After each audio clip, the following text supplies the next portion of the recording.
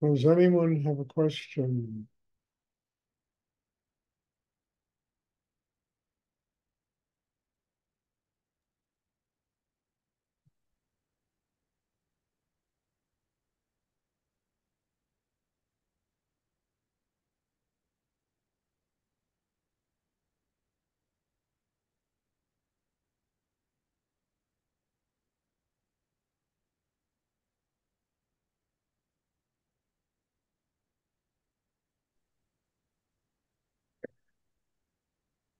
Stuart, I have a question. Yes. Sometimes during the meditation, I'll feel what I can only describe as a very intense feeling of antsiness, as almost if my body wants to get up and jump or run or move, and it'll kind of come out of nowhere. I'll feel very relaxed and at peace and feel in a flow, and then all of a sudden it's sometimes almost painful. Antsiness comes over, and I'm just curious on your thoughts on that. Uh, Look, there's always a part of every one of us that wants to defeat ourselves. There's that part of us that wants inner peace, that can relish inner peace when it comes, that can be quiet inside. And there's that part of us that wants to defeat ourselves, that antsiness, that restlessness, that thing inside us that, can't accept the fact that we can be happy people and we have to start beating ourselves up. It's a battle of dragons, and it depends upon who wins the battle. If you truly want a spiritual life, then you have the resourcefulness inside to transform antsiness into chi, into an open heart, into a quiet mind. It takes training. You have to learn how to do it. I would be surprised if you didn't have antsiness inside you. And not only you, Gustin, but everyone here, we all have something inside us that is determined to defeat our happiness, that's determined to defeat that openness inside, that peace of mind, that quiet, that connection with spirit. And then it's a battle. It's absolutely a struggle to be able to build a system that is strong enough to transform that negativity into a spiritual life. So I'm not surprised that you asked that because it's not only you, it's everybody has that. I have that. I had, when I was first involved in doing this meditation, when I first sat down to do it, especially on my own, it was hard for me to sit 5 minutes because that antsiness, as you call it, began to take over. And I was so used to letting it take over when I was younger. And I didn't have the tools yet to be able to transform it into a deep and profound inner life. Those came later as I continued to work on myself. So it doesn't surprise me that you ask a question like that because what you described exists in everybody. That part of each and every one of us that wants to defeat the process, that can't accept the fact that we as human beings can live quietly. We don't have to, with an erotic mind, with emotions that cripple us, with, sexual energy that cripples it. We can be quiet inside. We can be calm inside. We can have a deep inner peace about our lives. And once we get over that habit of defeating ourselves, that peace sustains itself for a much longer time. So I'm not surprised that you have a question like that. And I'm not surprised if anyone would have a question like that. Because, antsiness is a manifestation of lack of discipline, lack of training, lacking of knowing how to transform it into an open heart, into chi, into which comes in time as we work on ourselves, we begin to learn how to do all these things. And antsiness is not negativity. It really isn't. It's just saying, hey, you got to work on yourself. It's a messenger from God telling you you got to work on yourself. And frankly, we all need those messages because otherwise we just take ourselves for granted. We become a bunch of cows chewing grass in a pasture if we didn't have a bit of antsiness in us. That disturbance, oh shit, where did that come from? I better do something about it. Important. It's really important to have stuff like that.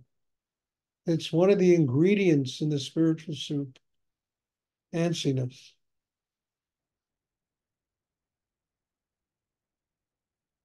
You arrive at a place in your growth where nothing is negative, everything is positive. Because whatever it is you experience and whatever it is you go through, it teaches you what you have to do to continue to grow. So it's no longer a negative thing, it's a teacher. Understand, it's like kids that misbehave and the teacher or the parents have to yell at them. They're not doing a negative thing. They're like, hey, get your shit together. You know, they're just reminding you that you have to really get that discipline and the inner work and learn how to master yourself and to master the internal chaos. And as you grow in life, nothing becomes negative. It's really amazing when you see the world that way. It's just teaching you. And if you get upset at something, it's a teacher. Find out inside yourself what attaches you to that thing that makes you so upset. And generally it's insecurity inside. We have this insecurity in ourselves, and there's a reminder of it, and we get upset. So we're not really upset at the outer world, we're upset at ourselves. Because once you develop that security, you don't get upset no matter what anyone says. You can deal with it.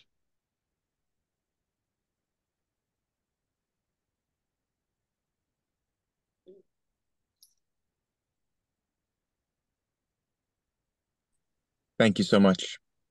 You're welcome. Does anyone else have a question? I have a question, Stuart.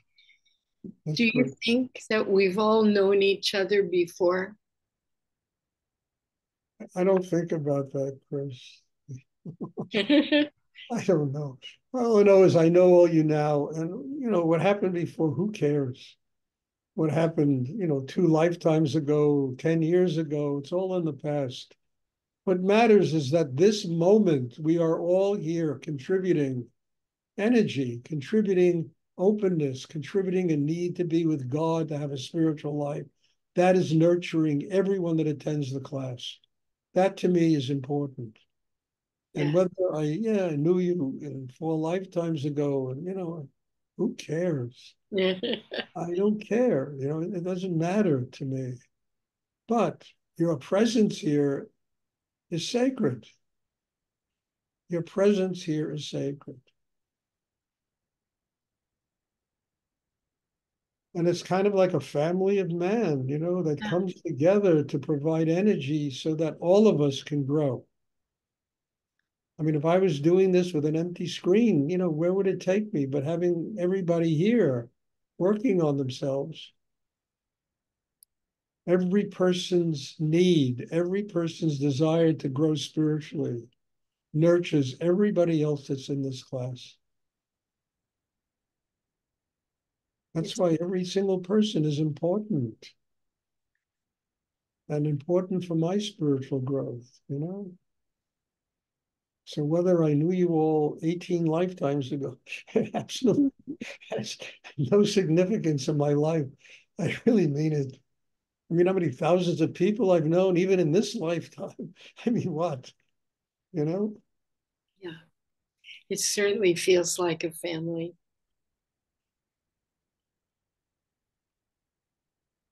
Does anyone else have a question?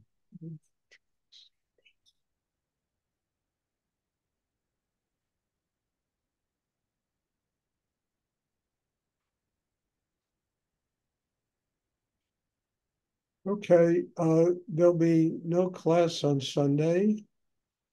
because we're having a retreat this weekend. And the next class will be next Tuesday.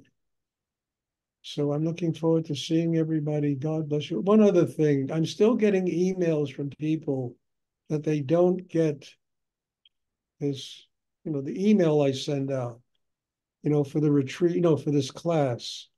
If you have that situation, first thing to do is just check your spam.